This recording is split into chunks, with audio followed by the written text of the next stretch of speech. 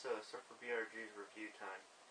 This time, a little different look, yeah. Got a haircut, short hair, and of course, just casual short right now. Nothing fancy and stuff.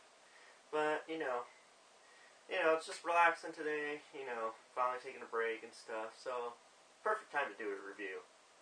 Now, next game I like to review, I got this game for like $5 off of I don't think it was eBay, but it was some game store, one of the recent game stores, online stores I shop at, sells vintage video games and stuff. But I got this one game for a Sega Saturn. It's like a first-person robot shooter called Robotica.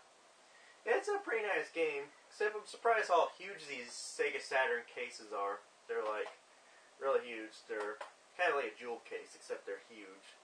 And this is not the only thing. I know Sega CD had this type of concept when it came to cases, but I'm surprised how huge this game is, so the case is. So, not much to say, but why don't we pop in the game and get this game to try. Fun ever since I got it.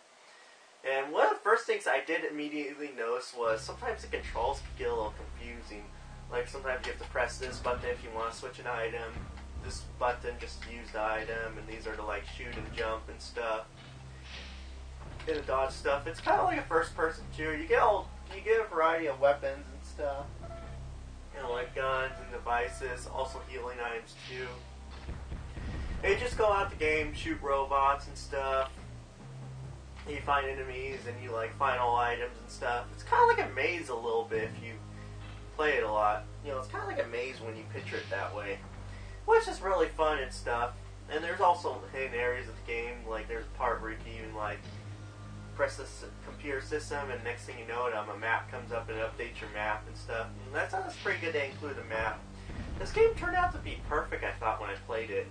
It's still a pretty good game. Still like the graphics, even though it's kind of like a Doom perspective. One of those 2D, 3D type, but first-person view. Same concept as some other games that are being made and played and stuff. But I still had a fun time playing this. Music was pretty good too. Sorry about the cough.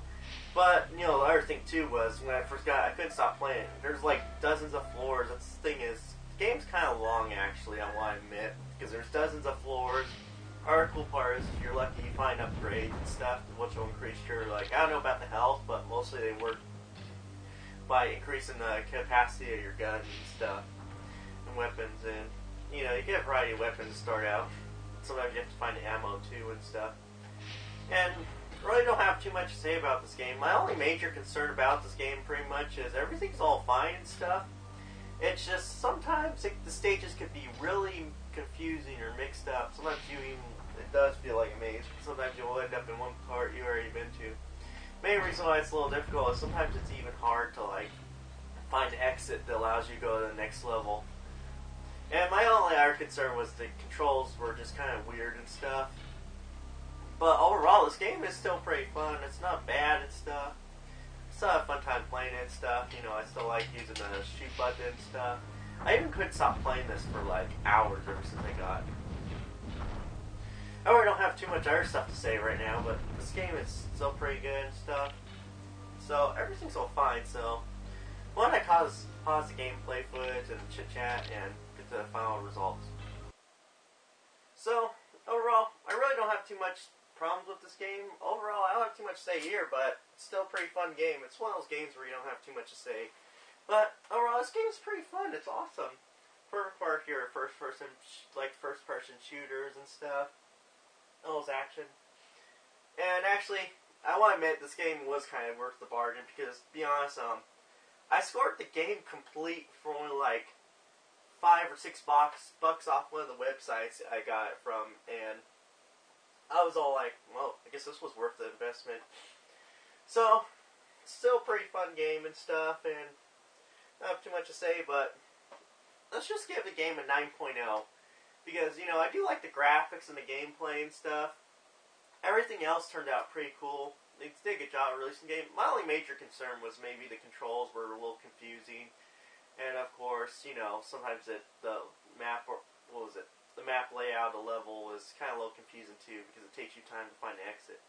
Oh, well, the rest of the game's pretty fun, actually, and graphics are pretty good, too, and stuff, for a game that was released off the Sega Saturn, so... Anyway, let's give the game 9.0.